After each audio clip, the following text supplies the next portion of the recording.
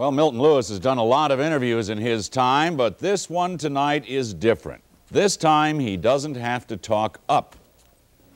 These people on Fifth Avenue are not watching a three-card Monte game, ogling a nude gal or guy, or waiting to buy a so-called bargain from a peddler.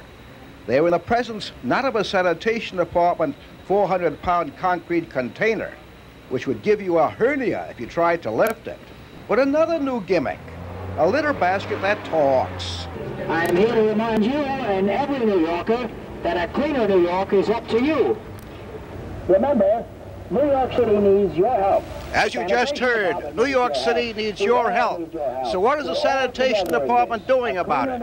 It's having a talking litter basket. This is the first of its kind at Fifth Avenue near 32nd Street. And as you walk along, as you hear the guy, throw your litter in here, help keep New York City clean.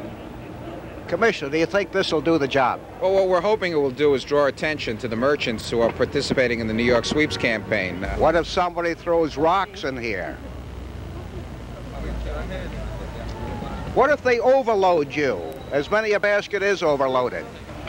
I won't be overloaded because the sanitation department has seen to it that men with trucks will come and empty me before I get too full. The people out there. Now listen to this.